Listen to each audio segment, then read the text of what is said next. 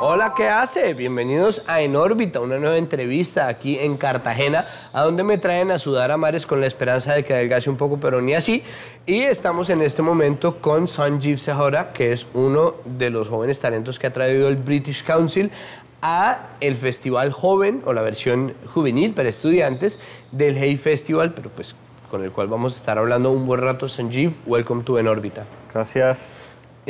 How do you like it in Cartagena? Do you like it? Or? It's wonderful. It's my first time in Cartagena, my first time in Colombia, my first time in South America, and I'm loving it.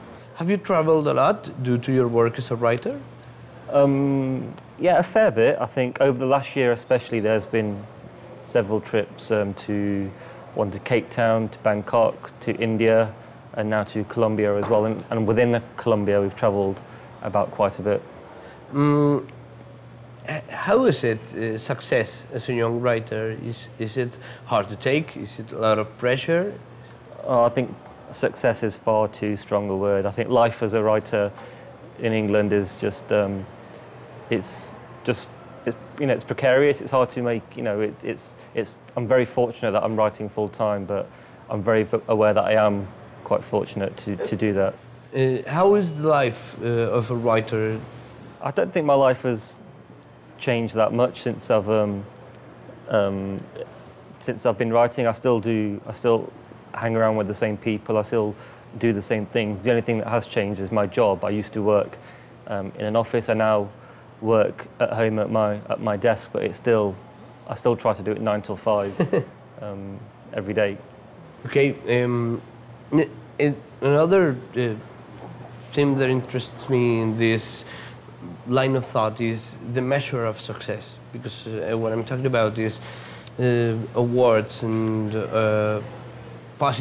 very positive reviews, and traveling because of what you do, and then Wikipedia and all kinds of strange stuff. People that know that you read your first novel at the age of 18, which was Midnight's Children from Salman Rushdie. Isn't it strange?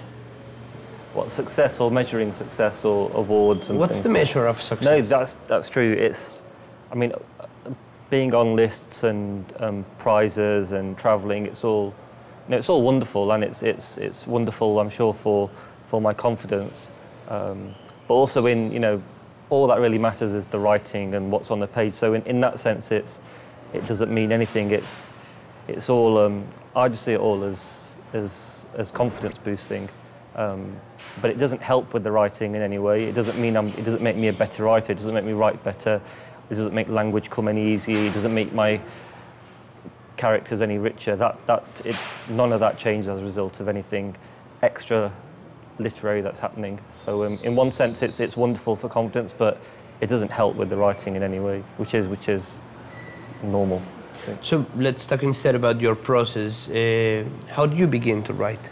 Well, it's been different with both books. I've had one book published, and I've nearly finished writing a second book. And with the first book, Ours Are the Streets, it was a very organic process. So, because it is, it's a character study. It's one young man and his monologue to a certain extent.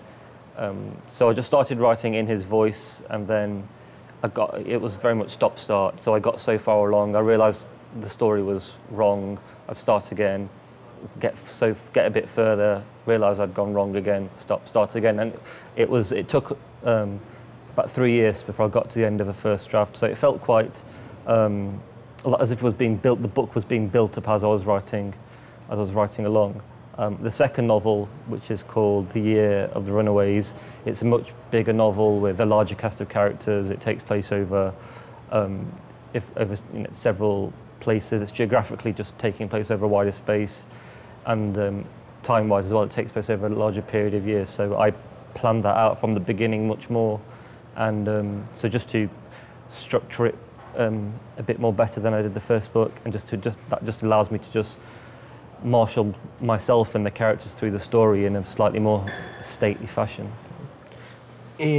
Ours Are the Streets, your first novel, is inspired on the bombings that took place on London, July 7th of 2005. Yeah, 2005. You were in Leeds, you told me. I was living and working in Leeds at the time, that's right. Which part of this event did inspire you to make this book? You know, it's always hard to talk about where ideas generate from. I suppose, you know, the truest answer is that it's all very abstract and non-textual, and it's all just a bit cloudy in the back of your brain, and slowly things start to solidify and form.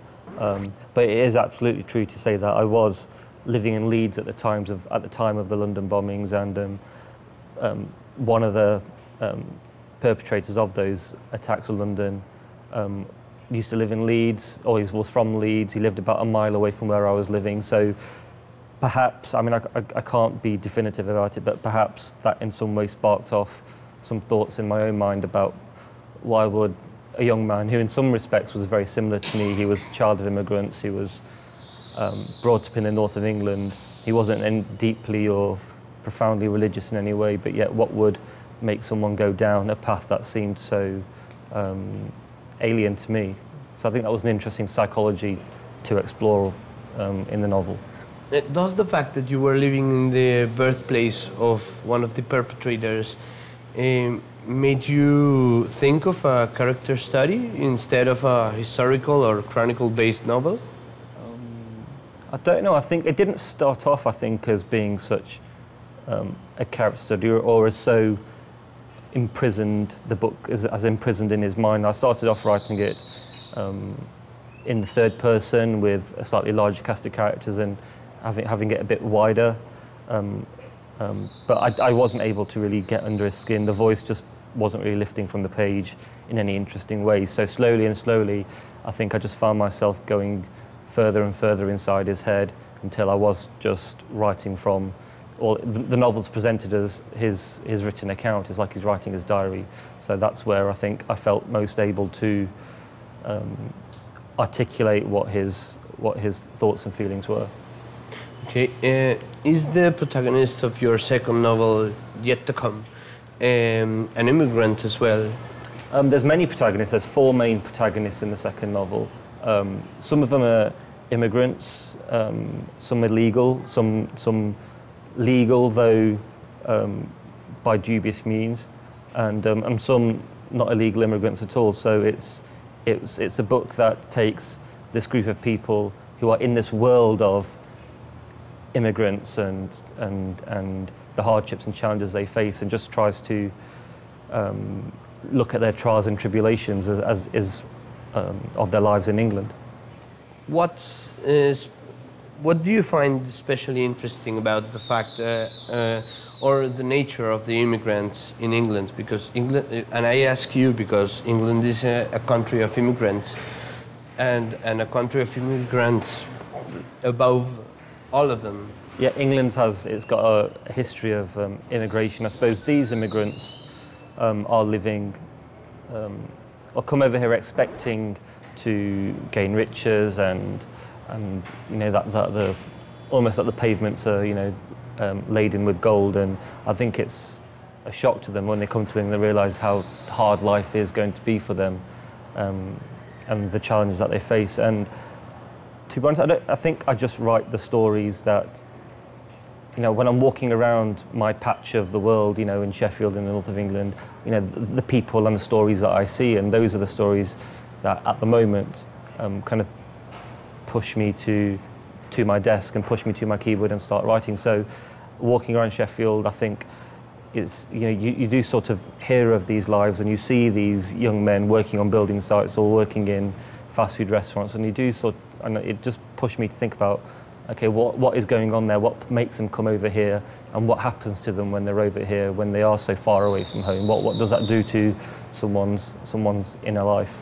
Okay, but all this immigration situation comes from the fact that Britain was once an empire, and now it's getting back all the results of the colonies that they built, and now they are receiving all the previous hosts of their colonies. Now Do you trust your novels to be a historical documents, or are just psychological studies on situations? I think psychology really does interest me, especially when it comes to novels. I think novels can be great in terms of getting inside someone's head, whether they're a suicide bomber or an immigrant, or just the woman down the street, or it doesn't have to be a political situation.